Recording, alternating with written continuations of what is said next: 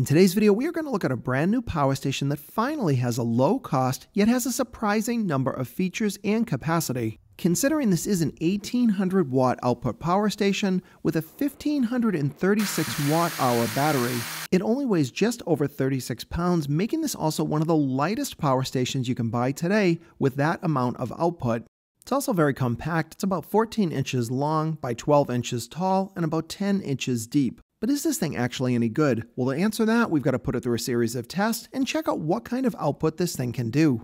Inside the box, you get an AC charging cord, solar charging cord, and a car charging cord as well. They still have a number of convenience features. You've got the built-in light with 3 options, 3 AC outlets, but they are capable of 1800 watts output continuously, and it can surge up to 3600 watts. You get a single USB-C port rated for 100 watts along with a USB-A, but what's surprising is they also give you an XT60 output port that could be used for certain DC applications or modify it to other uses. Initially, I just wanted to make sure the AC inverter worked correctly, so I connected this AC powered heater and put it in high position, and this draws about 1400 watts.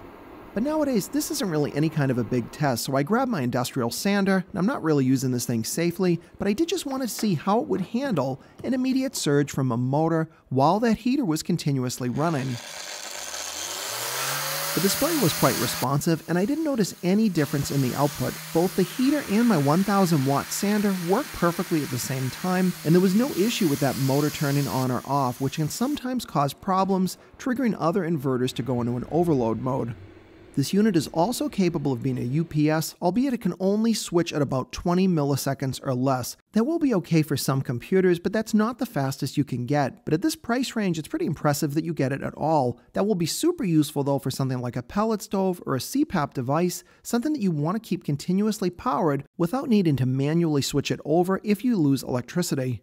Now, while I was running the heater, I also wanted to make sure that I could charge this while I was outputting power, and I plugged it into my regular AC outlet, and there was no issue at all. You can see the input and the output both working normally, and the heater is being powered directly off line current, and it will keep charging the internal battery. I tested it on my Tektronix calibrated power analyzer, and it did show that it was getting about 113 volts AC output, but it was clean power with a pure sine, so you can power any type of sensitive electronics.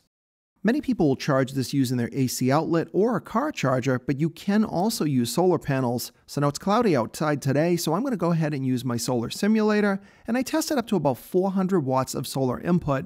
The AmpAura can take 600 watts maximum of solar input. After using this AmpAura for about a week, I had 0 issues. There were no problems with ports, connections, or any kind of flakiness. So if you don't want to spend a lot of money and you want a lot of output, getting 1800 watts continuously along with a 1540 watt battery is a surprisingly good deal, and the fact that it's one of the lightest weight units you can get makes it even better. So I am pleased to see cost of things like this coming down. If you want to get into the power station arena, this is definitely a good one to consider, especially for the cost. But let me know what you think in the comments. Is this a good deal? Do you wish it had other features, or is this one you might want to consider for yourself?